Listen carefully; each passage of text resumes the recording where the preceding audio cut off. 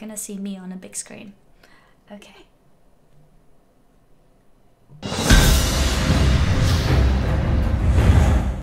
Hello everyone and welcome to Wowhead Weekly number 145. This week we've got a lot of things to talk about. Patch 7.35 just hit. So without further ado, I will introduce my lovely co-host, Perculia. Hey everyone! Here. We have so much stuff going on to talk about this week with the patch that launched Tuesday on US and Wednesday for EU. There's new leveling, all sorts of secrets being found, a lot of undocumented surprises, even some transmog news.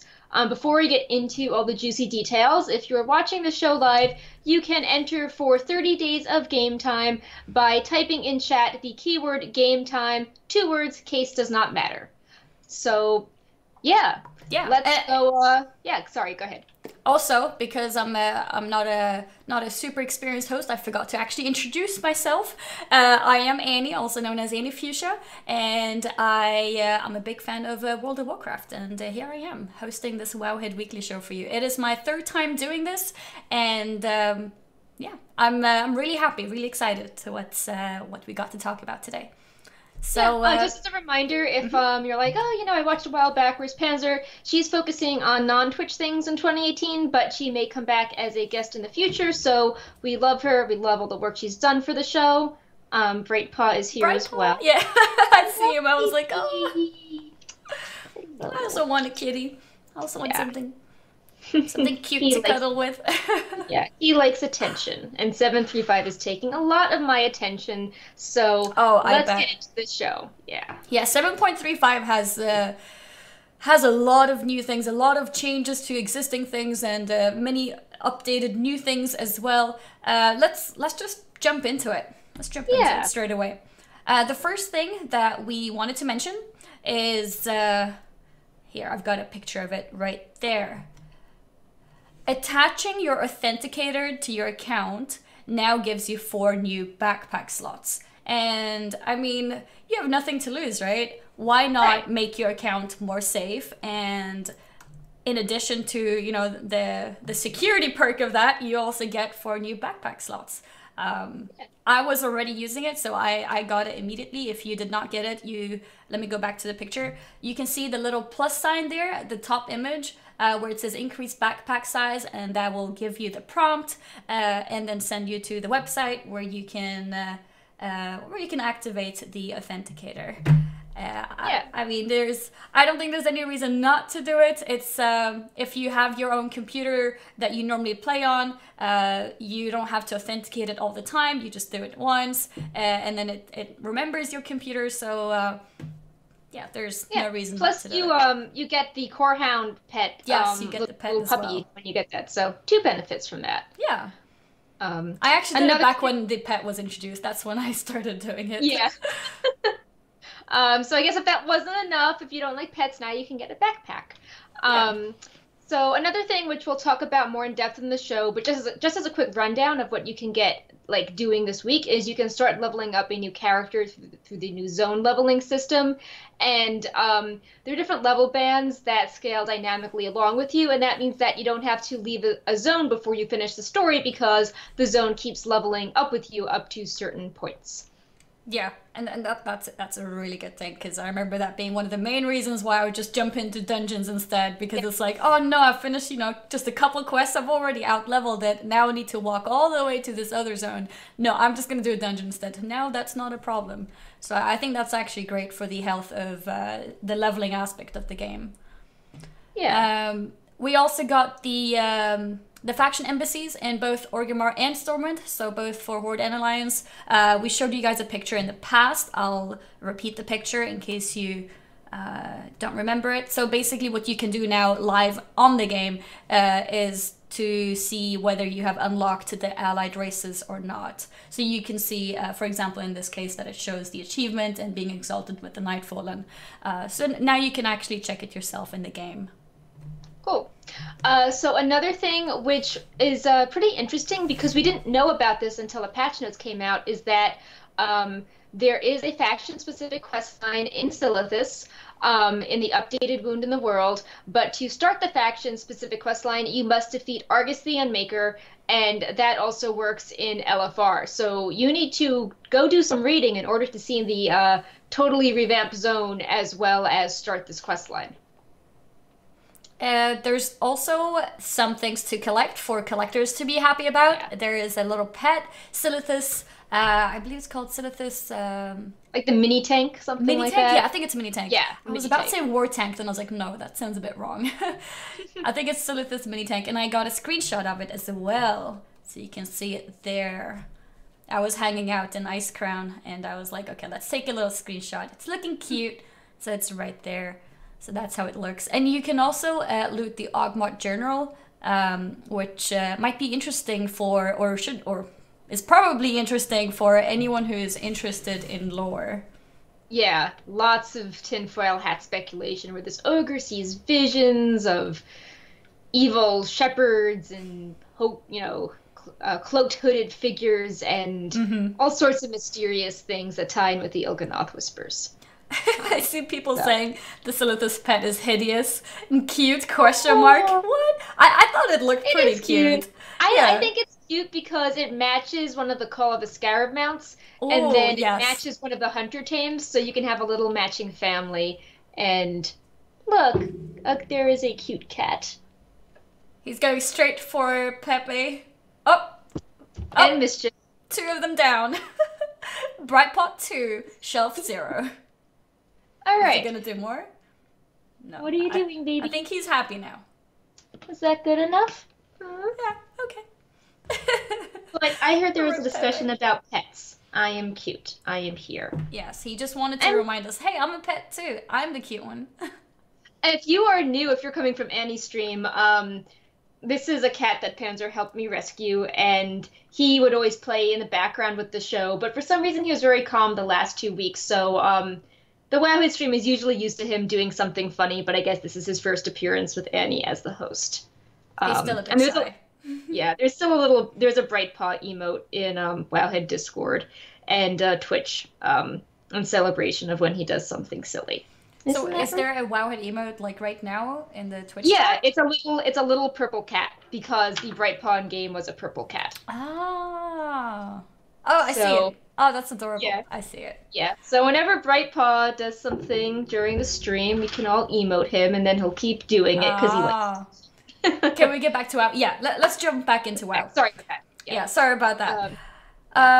The next thing on the list of new things that you can do this week is find the lost mail in Dalaran to start the new Postmaster questline, which it gives you achievements. And does it give you anything else in achievements? Yeah, there's a mail elemental pet. There is the Caddy's. There's a Postmaster toy of Caddy, who is the NPC assistant, and she summons a mailbox.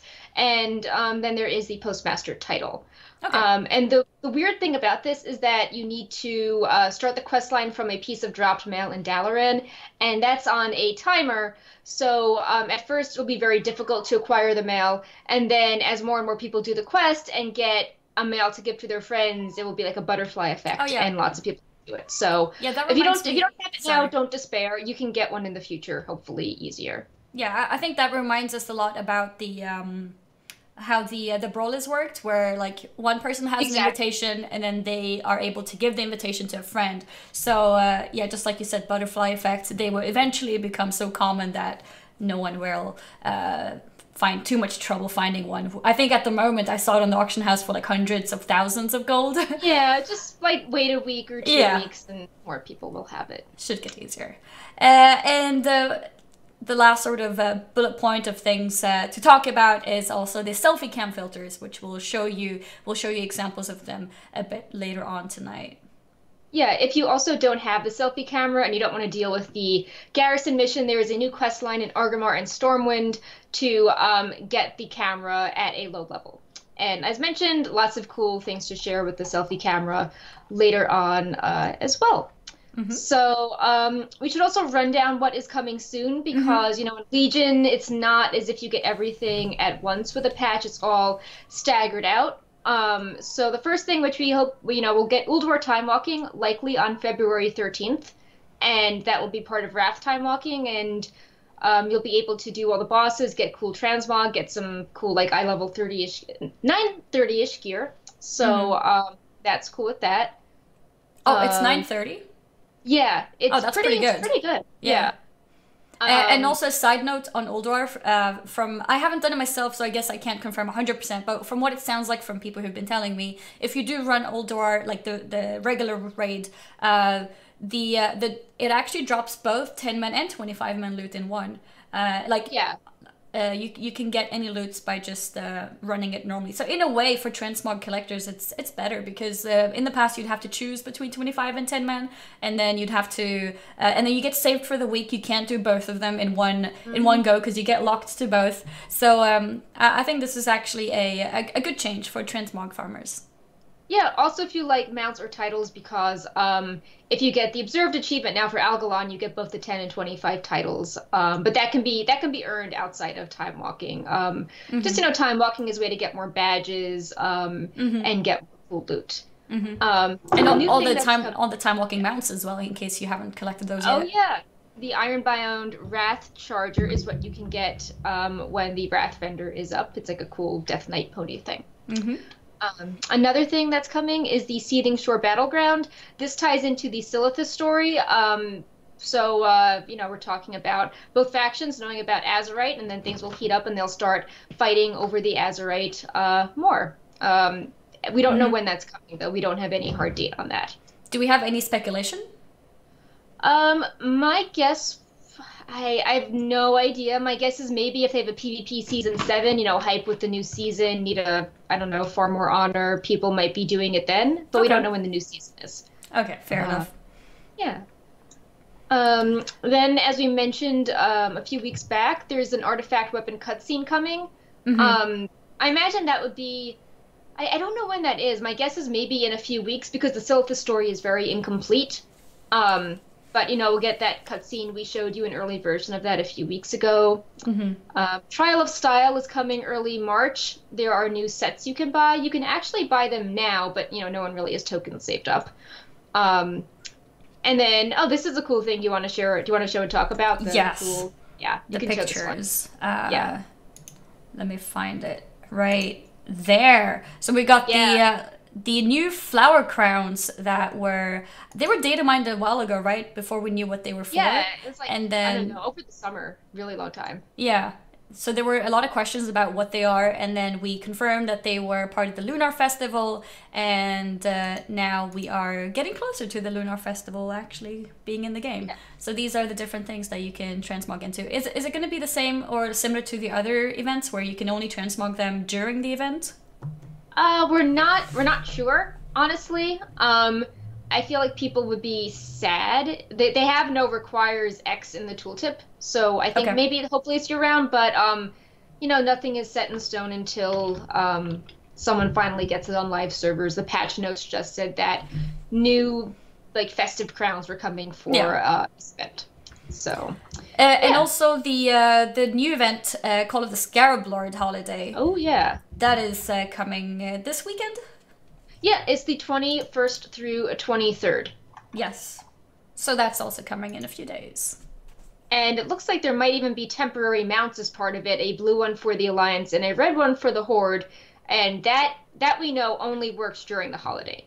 So we don't know how we get them, but it's a nice touch that you can see more bug mounts running around. And we actually have some more news about the bug mounts we'll get to later in the show. I see some questions here and there. If you do have any questions, make sure you tag Sass so he does not miss them. So Sass148, and he will send the questions over to us. Yeah, if there's any, we can address a few questions before we move on to discussing the cinematics, because that's kind of spoilery, so it might be a good transition that's actually a good point. Yeah. I noticed a question here about whether the items from the first Trial of Steel will still be available for this sort of 2.0 Trial of Steel. Yeah. They actually, all the transmogrifiers, there's an option to transmog, and then there's an option to buy items, and they are selling all of the Season 1 and 2 items, as well as the fashionable shirt from last time. So if you had all the tokens saved up, you could buy Season 1 and 2 right now. And, okay. Yeah. I'm scrolling fast to see if there was any other specific question to this. Quick question: do those flower crowns require watering? I don't think you'll have to water your crowns. I think they'll just live forever. And also, we got another gifted sub. So thank you about that. Skibbo TV was gifted a sub. I missed who it was who gifted it, but thank you very much for supporting the channel. Actually, I see it now. It was Lincoln. Oh, that's sweet. So Smelly gifted a sub to Lincoln, who gifted a sub to Skibba. So it's like a chain. Oh, yay. That is really Thank you, guys. Thank you, guys. But yeah, I think we could go on to the Legion cinematics. Yeah. Juicy cinematics, yes. This is my favorite part of the show. Yeah, let's go. I was skimming through the questions fast, but I think we're good to go. So let's get started. These videos, or these cinematics, actually got me really excited. As soon as I did the first, so I play Alliance. I watched the Alliance one, and then I was like, okay, guys, link me the Horde one. I need to watch it. But yeah, let's go here.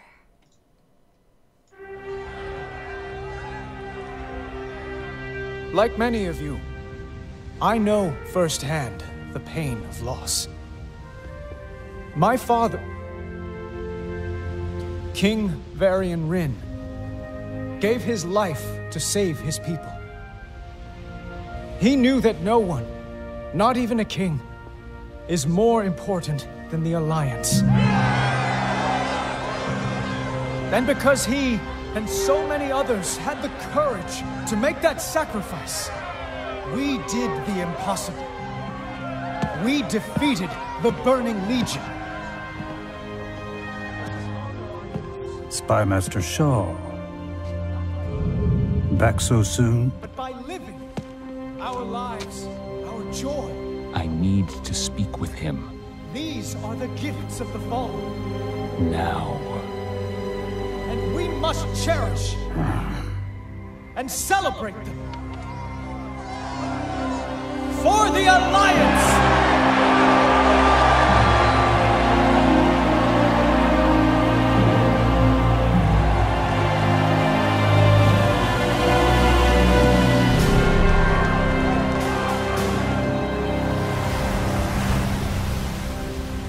We've observed an unusually large cluster of goblins in Silithus, and the numbers are increasing. Goblins aren't the most charming people, but they do things for a reason. And those reasons usually involve money. So, the Horde has found something valuable then. They have indeed. This.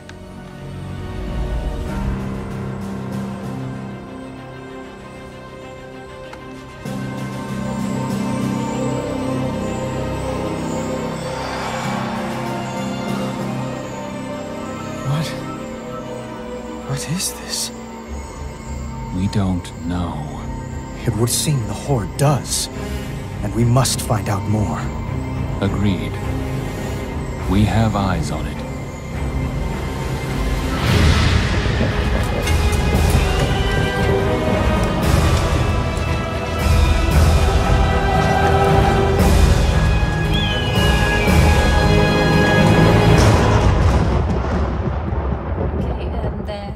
I'll jump straight into the Horde one as well. There we go. War Chief, if I may offer a few words. It is with both pain and pride that we gather here today. Pain for many brave heroes of the Horde fell against a terrible foe, and pride, for against all odds, we have vanquished the Legion. We bled, now we heal. We mourned, now we celebrate. For the Horde! For the Horde!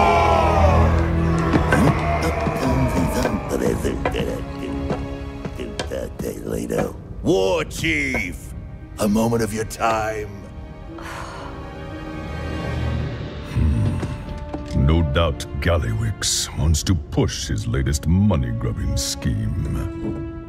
rats scurry about their business and get eaten if they're not careful.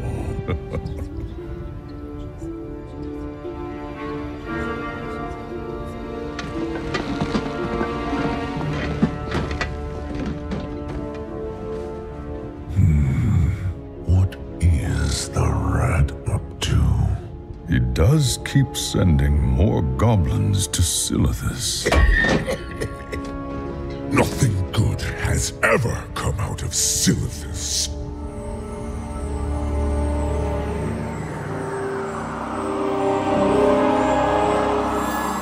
This will change everything. I told you! And the Alliance knows nothing of this? Don't worry, War Chief. I got people on it.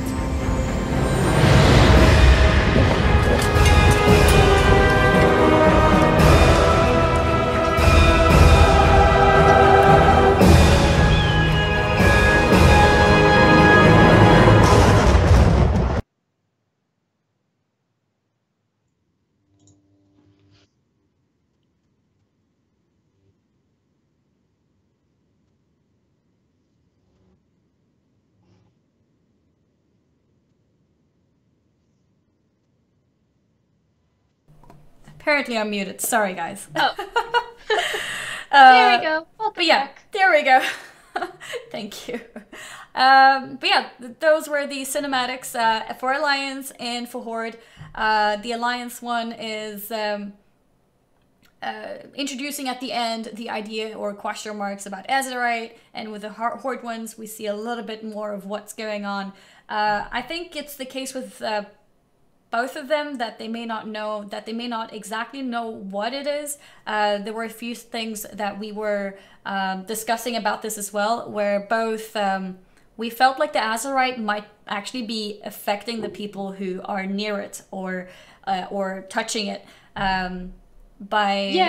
Like if you when they come in contact with it. So Yeah. also, why are they holding it with their bare hands? Like, Yeah. it seems very dangerous. Yeah, when it's a nuke type of like material, would you just put it in your hand straight, especially shining that strongly? Yeah. Like you could even see it from outside the those curtains when Sylvanas and Gallywix were inside. Like it's really bright.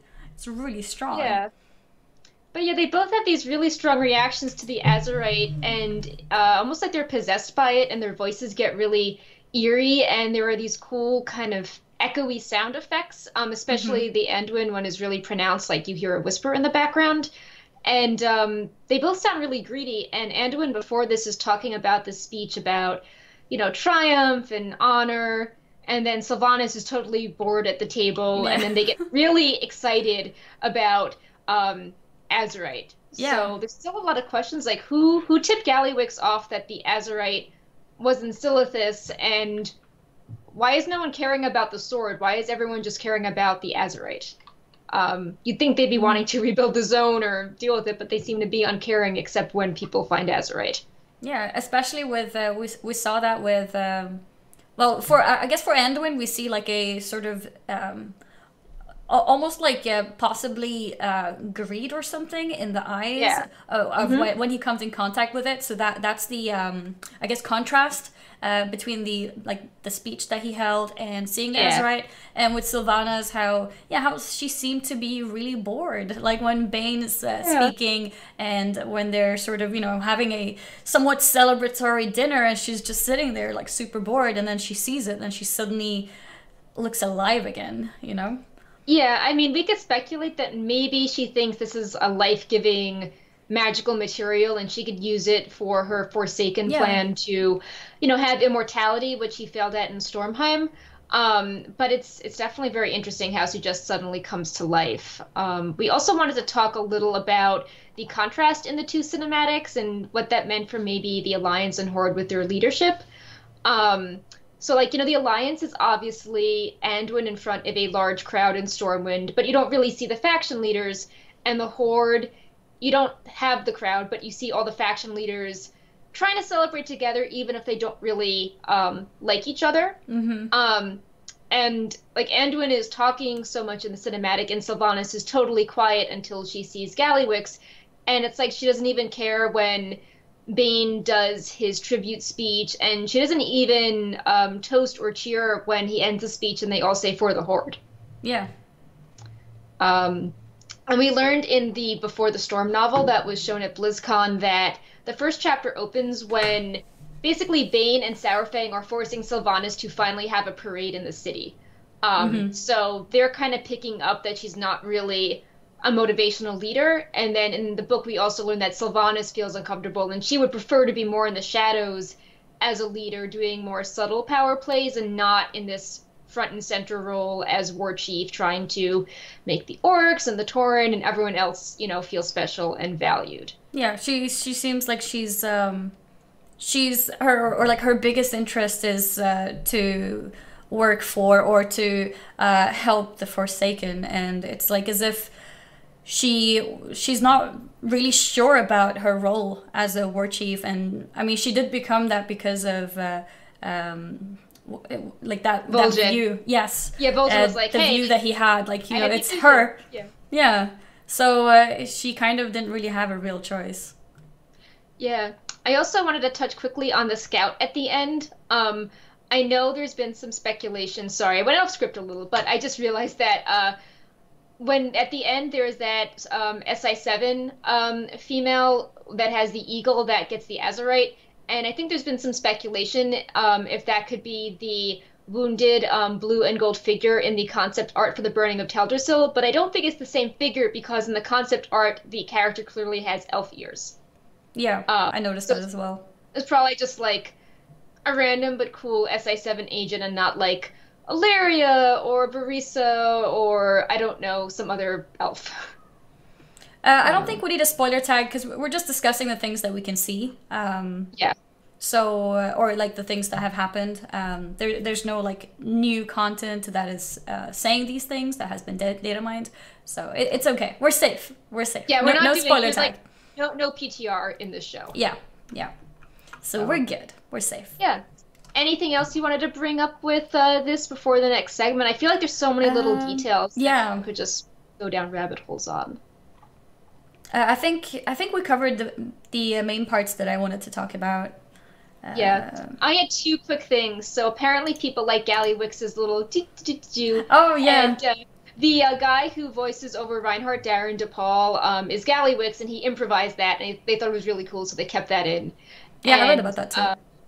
Also, Christy Golden worked with Taryn Gregory on the cinematic, which is really cool because she's the author of Before the Storm, which is the Battle for Azeroth novel coming up. So I think it's interesting how she was able to weave her story into the cinematics, and we can kind of view the cinematics as like a little prequel to the story. So really well done. I'm really excited to see what comes next with the story because it's clear that the Silithus story is not yet complete by any means. It's just starting with the faction conflict.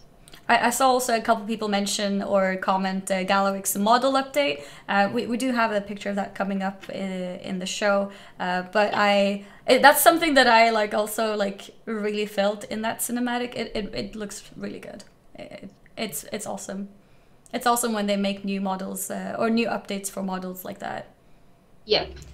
But yeah, so I think we can go on to the next topic, the topic of the leveling changes that we mentioned briefly at the beginning. So the way that it works now is that all zones and normal dungeons now scale to your level up to a certain cap. So for example, for Classic, we have level 1 being capped up to 60. We have TBC/Northrend go from 58 to 80. Catamus and Pandaria 80-90. WOD 90 to 110, and Legion 98 to 110, which was kind of already like that.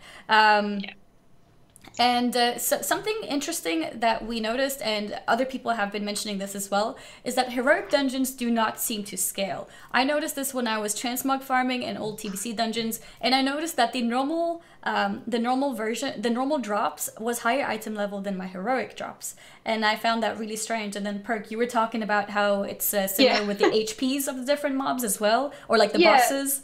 Yeah, so people on Reddit were noticing, they're like, oh, it must be reversed. And that's because Burning Crusade normal scales up to 80, but Burning Crusade heroic is stuck at 70.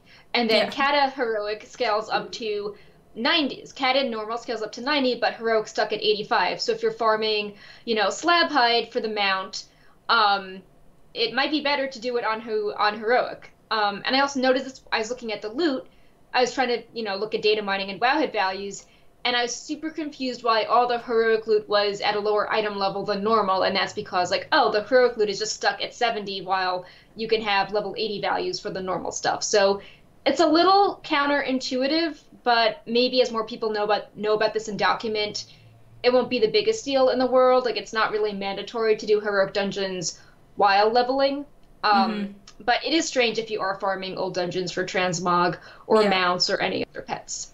And as a side note for any transmog farmers out there, something I noticed is that if you run the normal modes of the TBC dungeons, for example, I assume it'll be similar with all of them. I was specifically going for TBC this day. I noticed that the heroic loot was dropping in normal mode as well. So a lot of dungeons, when you have to go for the heroic loot, you can only go for it once a day. But with this change, that means that you could actually be farming the normal mode over and over again and get the heroic loot, which is pretty interesting. Makes it possible to actually spam it and get it ASAP instead of having to do it once a day. Yeah, that's kind of a welcome change. Yeah.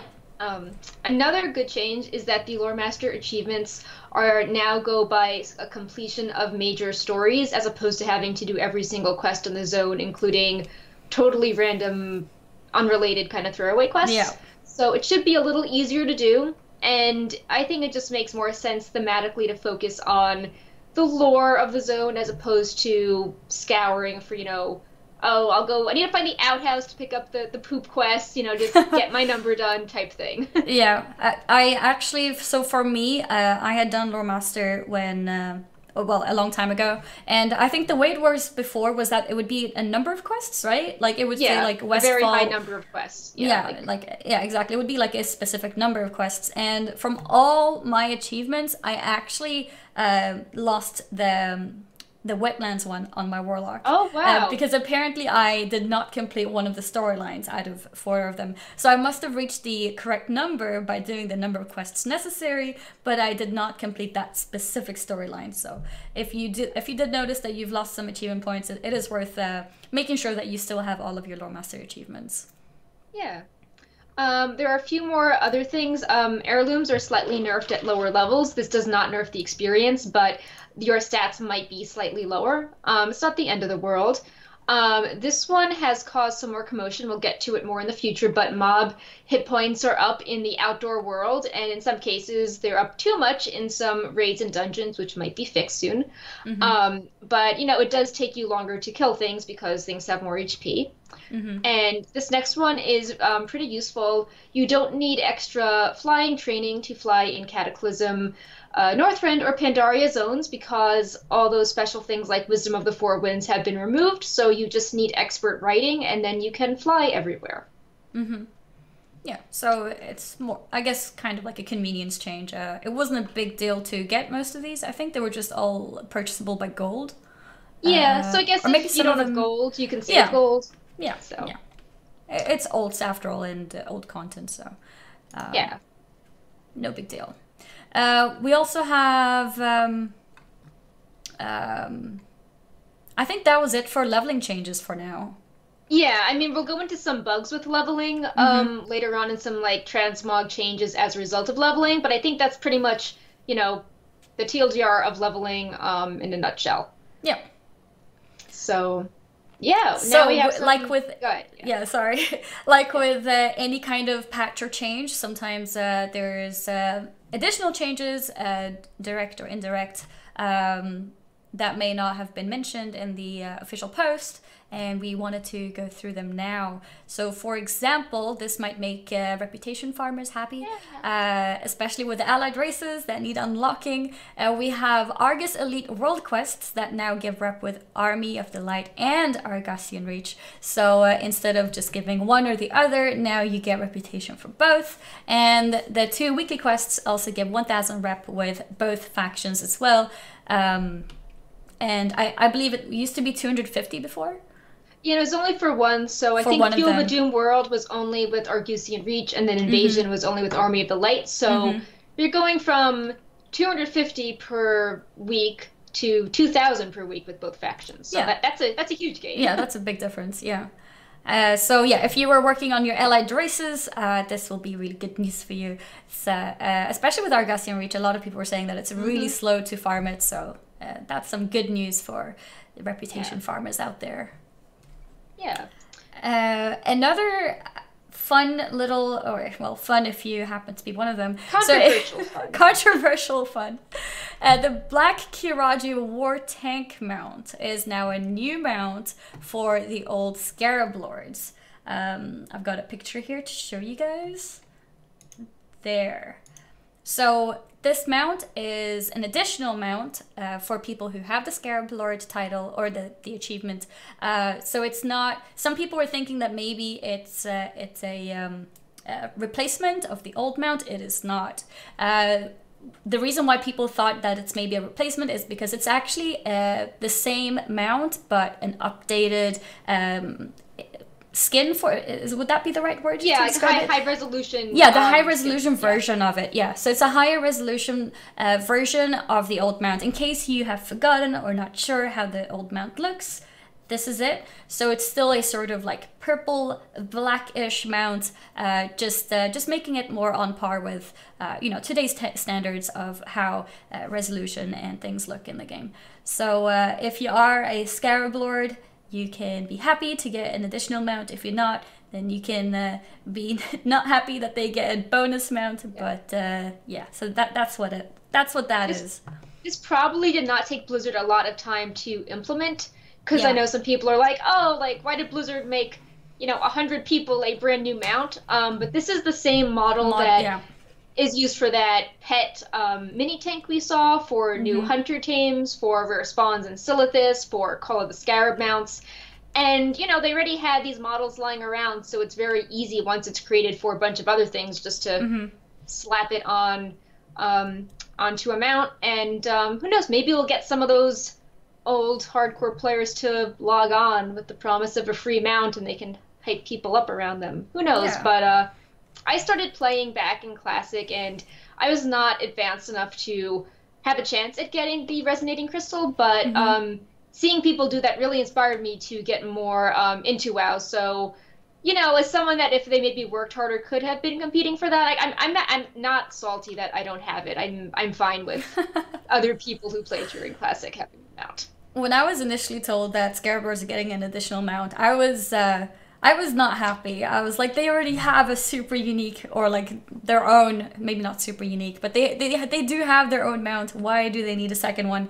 But it makes total sense when I actually read about it. Of course, I feel like I don't deserve is a strong word, but I think like they do deserve an updated version of it to make it more on par with today's transmogs and how today's outside environments look like and everything. Instead of 2 pixels, they have a few more pixels. I think it makes sense. And someone mentioned it doesn't have any armor plates. Like Perculia mentioned, it's a model that they already had. I don't think they made additional work on it, such as armor on it, because it would not be a super worthwhile investment into something that such a small population can actually even make use of. So I think it's okay that they get an updated version of it. Yeah. So we're both mount collectors, and we think it's cool. Yeah, I think it's alright. I was upset at first, I'll admit, but then when I realized it's an updated version of the existing one, I think it's alright. Yeah. But yeah, so another undocumented changes of note that you may have noticed in the Legion cinematic that we mentioned earlier is the updated models of Bane, Galax, Sarfang, and Thanos. Let me get the picture out for you. I believe it's here. Yes. There we go. Oh, and perfect timing. Galowix is now showing. You notice... Yeah. Okay, now he's not showing. But you can notice that his... what's it called? His cane? It's a cane, right? Scepter. Yes. Yeah. His cane now... the top of his cane actually has Azerite instead of like a a ball of whatever it used to be, which is a nice showing of what the current happenings in the game is, which is an awesome update. There it is again. There you can see it, the blue and yellow. Did you want to add anything to that? No, I mean, just I think it's really cool. I know they don't really add a lot of, breaking news to the game and systems, but I think it's nice when Blizzard keeps updating the world around them with very, very visible leaders, and I think that the cane is especially a nice touch. Yeah, definitely. So, just letting a few images slide more in case anyone missed anything. There we go. Back to Gallowix. Okay. Well, another topic for today that may interest a lot of people is the little Una. Aww, let me get her picture. So sad. Yeah. For some of you guys who may have been pet collectors, you may have already had this pet since a while ago. The drop rate of it used to be pretty rare. It drops from the, what's it called? The many-faced... Devourer. Yeah. Yes. Many-faced devourer. Yes, I remember farming for this, and it was pretty rare. It took some time to get it, but now, as there's some more things that's unveiling about Una, they have actually increased the drop rate because you need Una, or you need the pet in order to unlock something. We're not really sure what we're unlocking, but yeah. Do you want to go into it, Perkina? Yeah, sure, you have a little bit more insight into this. I'll show a picture of Una in the meantime. Yeah. Oh, this quest line is so sad. So, she obviously has a dark backstory because you get her spirit from a Urzul monster. And in the patch, we data mined dialogue implying that she starts talking to you and is swallowed by the darkness, but sometimes is having fun traveling around the world. So, it turns out that the secret is that you can take her to different places around the world and she says different things and picks up different objects, like you find her stuffed animal or her wand, and then it eventually leads into a scenario in the Shadowlands. And then you apparently do something in the scenario, we don't know what yet, and then Una is happy. And it's really interesting because nobody knows what the reward is, or if there even is a reward. It's just people want to, save Una and have her be happy. So the Secret Finding Discord has been searching through all of the clues, and they've taken Una to a bunch of places, and now they're trying to find out how to get to the Shadowlands for her scenario. And what I think is really cool is that a lot of the hints came from just data mining dialogue, like, Una talks about wanting a crown or a stuffed animal or something else. And that served as a hint for people to figure that out. So I wonder what the reward is. I think it might even be cool if there was no reward and Una was just at peace and happy and not, tortured between, our world and death. I think that having the child be happy would be interesting, and maybe people just want to solve it for the fun of solving something instead of needing a cool reward at the end. So I've been checking the Secret Finding Discord, and no progress since the start of the show, but we have some sticky comments on Wowhead, or you can check out the Secret Progress channel on Secret Finding to see what they have found and the dialogue that has not been triggered yet by having Una run around. So stay tuned later for a guide when it's solved, and I really love content like this. Definitely. Jeremy Fiesel, aka Muffinist, was even tweeting that he wrote the dialogue for this and it was very difficult to write at points because, talking about a child that is in distress, it was very rough for him to do so. So it's a very touching, sad quest line. I hope at the end she's happy. I hope so too. Yeah, like apparently she disappears before the Shadowlands, like she's consumed by darkness, so it's like, oh no! So we need to go take her from that place and find out where it is. Yeah, again, shout out to Secret Finding Discord for always helping us solve these things together by getting people with the similar interests together and putting clues together. And like you said that they were using the data mine dialogues, right? So that was in a way thanks to the things that you actually found. So It's like everyone working together. It's awesome. It's awesome. But yeah, I'm looking forward to seeing what this actually will mean. I heard a lot of things about like, oh, like, yeah, there's some secrets to do with Una, and I'm like, well, what do you mean? What's going on? We don't know what's going on. And I'm like, oh, okay, but you know there's a secret, yes. And I'm like, okay. We want to make Una happy. Like, this is just for the, you know, it's not about the glory, it's about cheering her up. Yeah. So. Yeah, I think even that would be nice as a reward, even if we don't get anything else. Yeah. Okay. So, moving on from Una, we've got some transmog updates. I just noticed Food Animal just subscribed, so thank you for that. If I missed other people, I'm sorry, but I saw this one, so I thought I might as well mention it right before we delve into this. So there's been some changes to rules of when you can transmog into different gear. And if you look at the level ranges, it actually reminds you exactly of how the level ranges are working in the zones for questing and also the dungeons. So for level 1, for example, you can actually transmog to appearances found on gear requiring up to level 60. So that's basically the full classic experience. You can you can transmog anything up to level 60 on a level 1 character. Even a bank ult, for example. I know a lot of people keep bank ults. Usually what they give those characters is like a dress if it's a woman or if it's a female, and like the suit. Tuxedo. The tuxedo suit if you're a male. Now you can even transmog them into fancy things such as I was playing around in the dressing room on the Wowhead website and got these together. So this is the tier 3, oops, I just moved that. This is the tier 3 paladin set on a human, and the tier 2, I believe, Netherwind is tier 2, right? Yeah, tier 2 mage. Tier 2 mage set on well, now it's a void elf. There's a slideshow going on, but there we go. So it's on a human as well. So you can see how a level 1 can walk around looking like this, and that's pretty cool. So now your bank ults can look even more fancy than they are.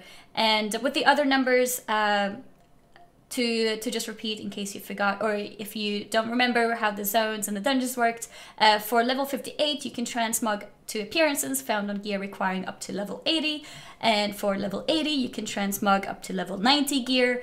For level 90 you can transmog up to 100, and from 98 you can transmog up to gear of 110. This should be really fun for allied races because they're going to start at level 20, and you can get them some pretty sweet gear as soon as they start off. So you can have your allied race running around in, for example, tier 3 before they even get their cool heritage armor. So I think that's neat. And in this picture here, the left one is actually Lightforged Draenei, and the right one is actually a Void Elf. So you can see how they can look like. And you can plan your outfits in Wowhead's dressing room, and you can even save them, and you can try out gear on allied races right now. Yeah. So, yeah. Played around comes up with full sets. Yeah, I was just testing out different sets and took screenshots of the ones I liked, and I wanted to show you guys some of them. Yeah. So, yeah. In fashion news, we have another cool discovery. Do you want to bring up the slideshow for that? I'll bring it up right now. Maybe it's... I can talk about it as well since I can see the picture. So let me wait for the next one so I don't get interrupted in the middle of the slideshow. There we go. Okay, so this one, you can see the Argus filter, and... or let me first introduce the topic. I always get ahead of myself. Okay, so Selfie Cam. Selfie Cam is a toy that you can get in the game, and previously I think there were only 2 or 3 filters. Or it was just like very standardized. Yeah, very basic filters, and now what we have are 5 additional filters which have been introduced, and they can be unlocked in different ways, and I'll go through them right now as we look at the picture for the specific ones. So for example, here we have the Twilight filter, and this one is obtained by taking a selfie with Trollgal in the Bastion of Twilight. The next one here, I think I can hear a helicopter or something. Yeah, that's me. There's like some sort of base nearby. Okay. It's a little strange. Yeah. No worries. We missed Argus. It's okay. We'll talk about Argus soon. Yeah. This one is the Firelands filter, and you can be learned by taking a selfie with Ragnaros in Firelands. This one is Frostmourne. You get this selfie by taking a selfie with the Lich King. Apparently for this one you had to be in combat to actually get credit, so you can try and keep that in mind. And this one is the Shell filter, and you acquire this one by taking a selfie with Shell Fear in the Terrace of Endless Spring. And the same thing here was that you had to be in combat to get credit. I'm not sure if that was a bug or intended. Yeah, I think there's been some comments on Wowhead saying, oh, maybe they fixed it, but yeah, it might be they're fixed. all low level, so it should be trivial to, get either way. Oh, Argus Maybe is not back. Argus. Yeah. So for Argus filter, you need to take a selfie with Argus to unmake it in Taurus. And that covers all the 5 different filters. So if you want to play around with a bit more interesting filters with your selfie cam, that is now possible with those filters. Yeah. And just as a reminder, because we're on our last topic in the notes, we still have a giveaway going on, which is 30 days of game time, and you enter by typing in the word game and then the word time as 2 separate words. And we will be picking the winner after we cover our final topic, which is really fun on extended maintenance and bugs. Yes. Actually, another note on the giveaway. I think I saw Sass write that subscribers actually have 2 times the chance to win. Ooh. So a little bonus for people who are taking the additional step of subscribing in terms of supporting. So yeah, right. yes, extended maintenance and bugs. Do you want to take that, Perk? All right, so there is extended maintenance scheduled for Friday the 19th on US realms and Saturday the 20th on EU realms. And this is going to last for 8 hours. So we think this is because there are some pretty big issues, like huge FPS problems in raids, as well as Mists of Pandaria and Warlords mobs. They have like very high health, and it's like nearly impossible to solo, and Blizzard has says that's not intended. So we think that they need to do some pretty massive changes that they just can't hotfix in, because they always they are really good about not having extended maintenance. So it's a pretty big deal. Yeah. Yeah. So I think it will address those 2 topics. And if you don't know what the Warlords and Raids scaling issues are, basically they are like 2 or 3 or even 4 times they even have like so much more HP than they used to, and we have a post covering the values in Hellfire Citadel. So Manaroth before 735 had 198 million, and after 735 had 380 million. Yeah. So it makes things more difficult to solo, and Blizzard says, we want to be clear, our intention was never to greatly increase the difficulty of soloing old raid content for transmog or mount runs, but a side effect of the creature health tuning we did for leveling players. We're currently working on a fix that will significantly reduce the health of Warlords and Mist raid bosses. So yeah, that should solve that. As we mentioned before, there was some weirdness with heroic and normal mobs in dungeons. We're not sure if this fix will affect that, because as we mentioned, it's intended that normal HP and loot scales up, but the heroic bosses do not. So maybe it's intended that at certain level ranges, normal could be a little higher than heroic. I wonder if the loot drops is intended as well. So what I mentioned earlier on, in case you just tuned in, was I noticed that when I was running my transmog runs on normal mode, I was getting loot drops from the heroic loot table, and I was wondering if that's a bug or if it's intended. I guess we'll see after this fix, because like you said, it's a really long maintenance one for on like not a regular maintenance day. Right. So that usually means it's a big deal. And I think we all kind of felt it, because the US realms were down for so long, even on the Wednesday, which is they not that too. common. Yeah, there's loads of extensions and everything. So it seems like there's something complicated going on the tech side of things. So we'll see. Yeah. We'll see what kind of things. As a side note, speaking of maintenance and notices, we only knew that 735 was coming a day before.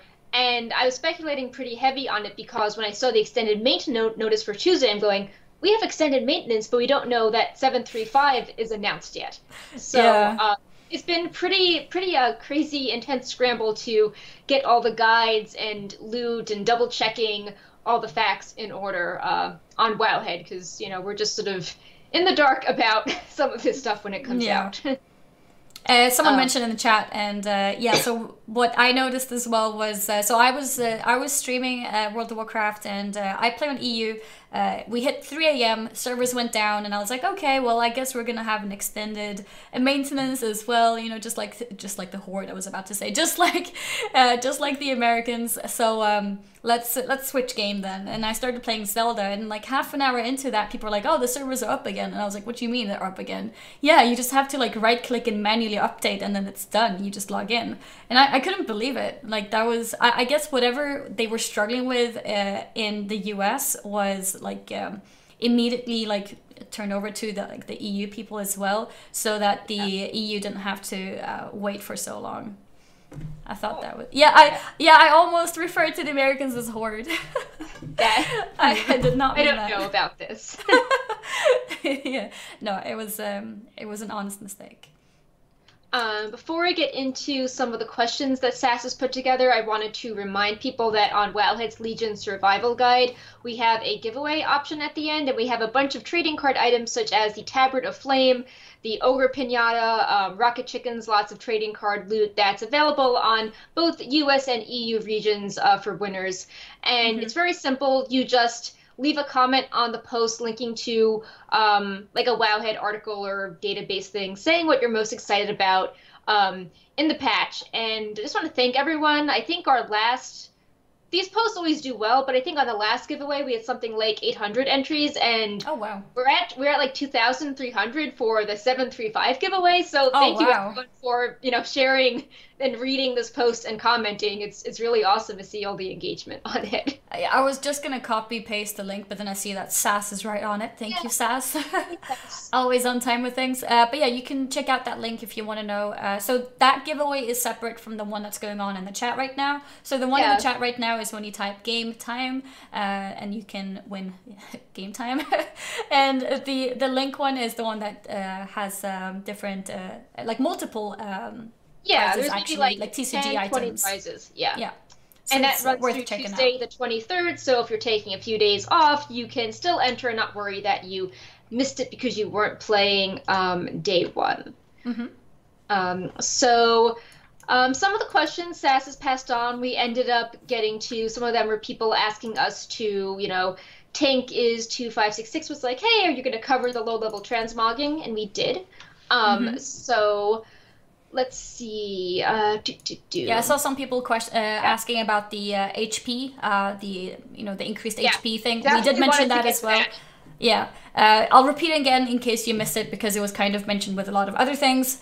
So yes, the raid bosses have been confirmed to be inflated. They are a lot higher than was intended.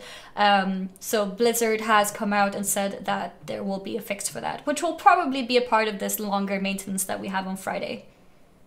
Yeah. Or Saturday for EU. Yeah. There's a few, Gnome Kicker 69 asked a few questions I can address pretty quickly. Any changes to Mastery to work at lower level, or does it still kick in at higher levels? We've actually been revamping Wowhead leveling guides to take note of all the level changes, and Mastery is still unchanged at high levels. And he also asked about crafted gear. Is it scaling up or dead in the water now? And it's actually a good question because I'm not sure about that, actually. I just know that they changed the reagents for enchanting. Let me see if I can... Yeah. Let's see. What's the name of... Okay, let me type in... Let's see. Mithril. Yeah, there is a Mithril blacksmithing set, right? Let me see what comes up. Okay, so I'm going to the Mithril Quaff blacksmithing page. And I don't see any little slider on the page, so I think it's at certain levels. I think it's still stuck at certain levels at this point. Normally, if I go to the Wowhead page and there's a little level slider, like you see on an heirloom page, it means that it scales, but I don't see that on these crafted pages. Okay, so at the moment, it doesn't seem like that, at least. Yeah, so it's just, you can still craft something and then your level one could equip your level one could transmog to the helm that requires, 40 to equip. So it's still good for transmog purposes for crafting. In terms of transmog, I do want to make a note that if you want to transmog into something that's a lot higher level than you, so if you're a level 1, you have a bank character, and you want to transmog into something that's, say, level 50 or 60, unless I'm mistaken, I still think that you have to first learn the transmog on a character that can learn it, that can equip it. So exactly. If you have a bank alt on a random server that has a lot of gold, be careful before you buy like a level don't 60. Don't buy tier 3 off the black auction house at a level 1. Actually, that actually works. Okay. That's I think it's because when you get it, it's instantly soulbound. I see. Yeah. I think that's why, because that's how I got a lot of my tier 3 pieces. So you can actually be on a level 1 and win an auction on the black market auction house, and your character will learn it as long as it's the right type of gear, like a cloth user for cloth gear. But like a regular auction house, if you buy something that's level 60, you have to actually equip it to learn it. So that wouldn't work because you can't equip it. So. I guess what you could do is make a different character, which is higher level, like a trial character or something, send it there and then learn it. But just so you're aware, you have to actually learn the transmog before you can use it. Yeah. Tank G is 2566 had a question about the Karaji mounts. They were asking, is the mount text legendary orange like the old one or regular epic purple? So this is interesting because you automatically learn it and it's just a spell in your mount. There's no actual like linkable orange or purple item. So currently it has no special text. It's just, beige spell text. Not very exciting there. This is a kind of a creative one. Jay the Bard says, we have seen some of the mounts for the allied races. What do you think is going to be the mount for the Dark Iron Dwarves? Oh. So I think it would be cool if there was a core hound because of their history with, Ragnaros and having to work for him and their proximity to Molten Core and how their city let you enter Molten Core and was required for all the attunements back in the day. So I think you don't think it would be a ram? Oh, that could be cool, like a little lava ram. That might be interesting.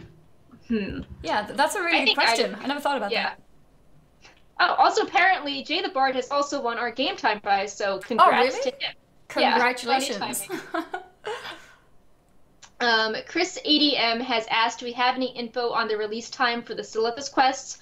We have no idea. Blizzard's been very secretive about the PTR. They even took the PTR down for almost a week before we couldn't test anything. It was very different. My guess is that I would say definitely for a few weeks leading up to things. I don't think it will be as involved in something like Insurrection with the Nightborn, but I definitely think we're going to get a kind of meaty story because we have a long way to go from fighting over Azerite to doing things with our artifact weapons later in 735.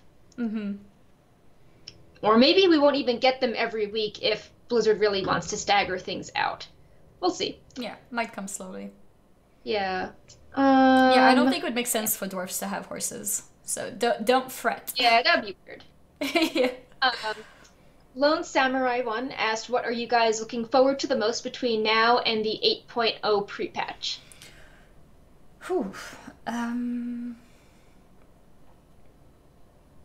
Like something to be live in the game or just in general? Like more information on allied races. I really want to know how the... so there's 2 allied races now that we don't know much about. And I... like the mount for the... Dark Iron. I almost said Draenei. Yeah, the Dark Iron Dwarves, for example. I think information on the remaining 2 allied races would be really interesting. Yeah. What else could I be looking forward to? I'm excited about the transmog change that went live this week how the level 1s can transmog to the level 60 appearances. And I would like to learn more about the Void Elf and Nightborn story. I'm not sure if looking forward is the right word, because I'm still sad, even though I understand why the Nightborn are part of the Horde. But I would really like to see that story unfold and maybe learn more about how the Windrunner sisters are interacting with each other and if anything is planned for them now that Ilaria is back. I've had some feedback from people being upset about how, like, we only express being kind of sad that the Nightborn couldn't, be with us. But from a Horde perspective, I'll be excited for you. I think it's pretty awesome that you guys get the Nightborn, and I think that in a way you guys do deserve it for being more open to taking them in. So there, a little bit of positivity for the Horde. Yeah. I want my speaking of Zandalari, the Zandalari trolls, I'm really curious about how the reputation is going to be for that. Because I don't know if you have looked into it at all, Percula. Do you know anything about this? Because I'm so my old Zandalari reputation, I was very silly and I never maxed it out. Do you think that reputation would come back? So my guess is that Dark Iron and Zandalari, the Blizzard site says, as heroes of the Alliance adventure through Kultiras, they can recruit the Dark Iron Dwarves. In Zandalar, champions of the Horde can convince the Zandalari trolls to join them. So my guess is that maybe we'll have to do the full Kultiras and Zandalar stories to recruit those races, or there will be some battle for Azeroth reputation that is required. And I'm sure those reputations will have throwback items to like old ZG or maybe Molten Core or Thorium Brotherhood, but I don't think you'll have to have, old school ZG rep to get the Zandalari. Yeah, I think they would have probably their own reputation. I'm just wondering if the old reputation would, in some way, one way or another, be back. I think as a completionist, it bothers me that it's not maxed for me. It would be cool if there's an Easter egg, like, if you could get rep, or if you have a certain level, they're like, thanks for believing in us back in the day, like, sorry we were mean to everyone in Cataclysm, but we're back, and like, you always believed in us, you're one of our, original fans. Yeah, I guess we'll see. But yeah, I mean, of course, it's not going to be the exact same reputation. That would not make sense if they would have the same reputation. But it was just a note. Like, it just reminded me of the old Zandalari reputation. And also, on a positive note, I am really happy that the Zandalari are coming back and joining the Horde, because it was like we were really cool with them in ZG, and they were like very easygoing and fun, and then they got all hostile and angry. So I'm happy that they're now friends with some, playable factions again, even though, they're for the Horde and not Alliance in the Horde like in classic WoW. Yeah. So I'm happy not everyone hates them now. Do you think allied race mounts will be unlocked when you unlock the race? Well, I think just like the other racial mounts, it'll be available automatically on that character that you play of that race, right? Yeah. I think that would make most sense. Yeah, currently the achievements for each, for like creating the race and being level 20, say the reward is the mount, and I believe on Twitter Muffin has confirmed that they were, locked to Alliance and Horde, but among that faction they were account-wide to anyone who, any other characters that played Alliance or Horde. Skippa TV says, will Shandalar visit Suramar, and will the reputation be available once again? I think that might be an interesting Easter egg. I don't think Blizzard will, add Shandalar like the ZG reputation, but as someone that, was exalted with Chandralar back in the day and has the achievement, I would love to see more of them because they had a really interesting story before Cataclysm, and like tons of ins and outs and Librams and cool library books and a bunch of interesting lore, and some of that got lost when they streamlined Dire. So I would love to see more, but I'm not holding my breath. New Bandiness says, have we found if the level 60 gear at level 1 is a deliberate change, or is it a mistake that will be fixed? I mean, it's unofficial. Wait, could you repeat that? Sorry, Bandius says that is the transmog changes with the level bands. Is that intended, or is it going to be fixed? Okay. I think it's intended because it lines up really well with the questing experience, and all those rewards now scale. So, like, instead of saying, okay, I'm going to the level 50 zone and I'm looting the level 50 chest, you could go to that zone at, level 10, and then it's your level 10 chest. So it would get really confusing for transmog if they had all those restrictions in place. Yeah, I think it's something that sort of came, I guess, naturally from the other more core changes to how the looting works.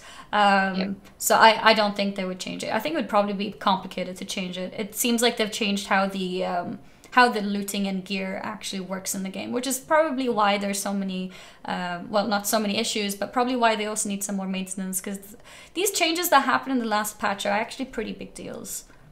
They change how the gear system works in many ways. Another little extra point for people who may have been around when it happened. So yesterday, for some hours, there were some specific dungeons that were starting to drop loot that is supposed to nowadays be unobtainable. Well, it is now unobtainable. What happened was you could go into, for example, Shadowfang Keep, or Zul'Farrak, and you would get loot from these older dungeons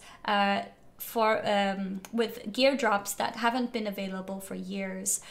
So in Zul'Farrak, I think Zul'Farrak is like the easy one to understand. Zul'Farrak is meant to be like, what is it, around level 40? The trolls there are around level 40, and because it scales up, that means if you are a level 60 character or higher, all the mobs turn into level 60. So all the trash there, what happened was they started dropping gear from level 60 instead of level 40, which ended up being a similar loot table as the old CG. So people were getting the old rep CG, like rep tokens and similar, and this was going on for some hours, and a lot of people were streaming this as well. And then suddenly there was information on Blizzard actually hotfixing it, so that was no longer possible. Like old Scholarments and a bunch of other stuff were like suddenly available for a short few hours. There's rumors that they are going to remove the items that people got, but so far, as far as I know, the people who did get the items still kept them. I mean, with the rep tokens, what are they called? Bijous? I'm not sure how to. Yeah, the Zandalari Bijous. I mean, like they're harmless. Like you can't really get anything with them. No, anymore. because the altars don't even exist, so you can't use them. But those items, for example, even before the hotfix, if you logged out, they would be gone from your bags. So the workaround with that was that people put it in their banks, and when you put it in the bank, they would not disappear. I'm not 100% sure about whether items have been removed or not, like specific gear items, I mean, but I guess we'll see. If there's ever some confusion, I could probably message Blizzard or see if GMs have any statements. But just another example of how things are kind of buggy leading up to things. Mm-hmm. I really think these kind of bugs or whatever, because they're not. Well, I guess it's a bug. They're it's very like interesting. Unintended behavior. Exactly. Yeah. It's unintended, but it makes complete sense of why it happens. It's interesting. But that was an interesting experience. Yeah, I think we're about done with questions. Okay. Actually, just and the giveaway is done too. Giveaway is done, and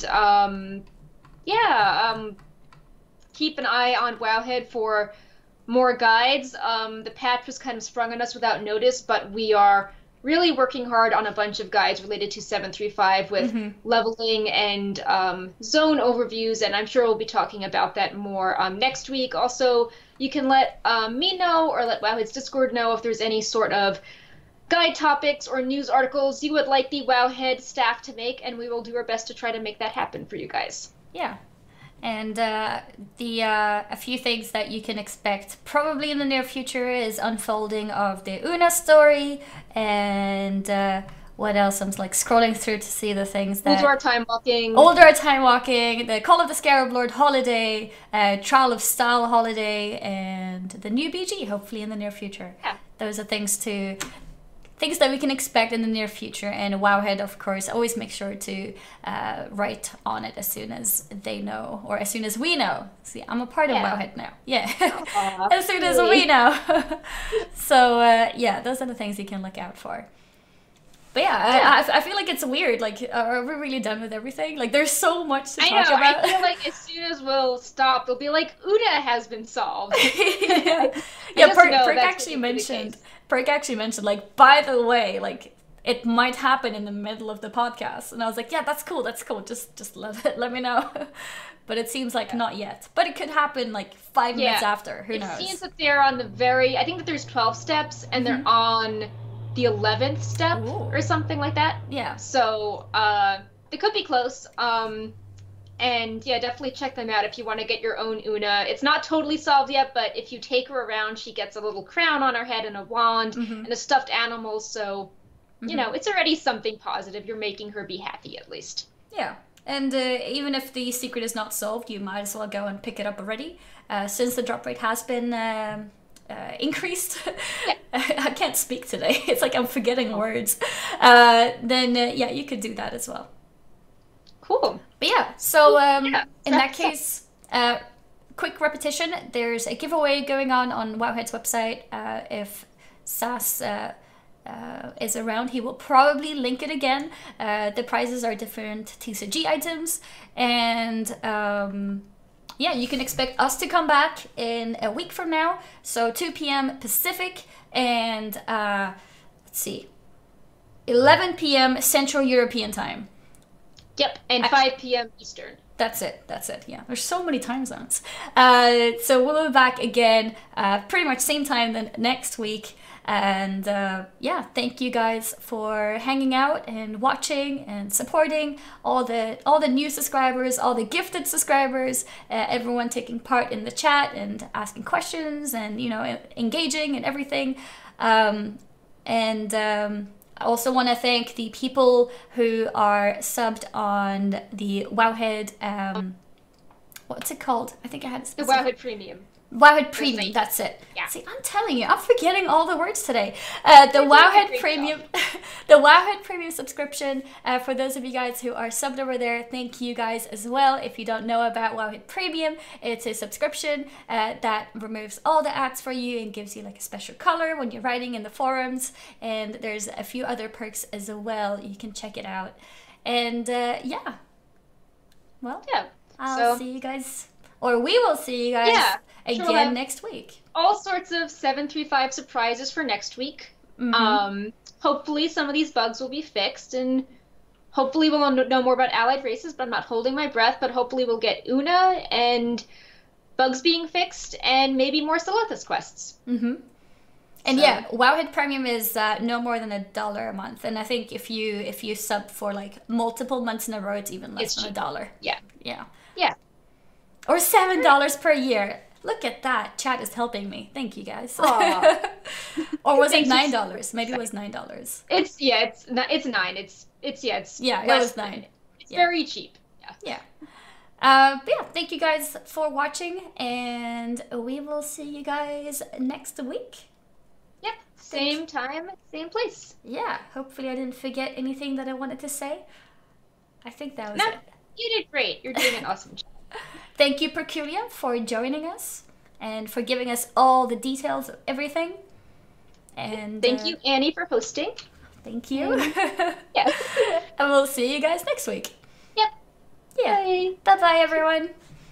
And let's see if I can do the outro scene with no fail. There we go. I think we got it. Bye-bye, guys. I'll see you next time.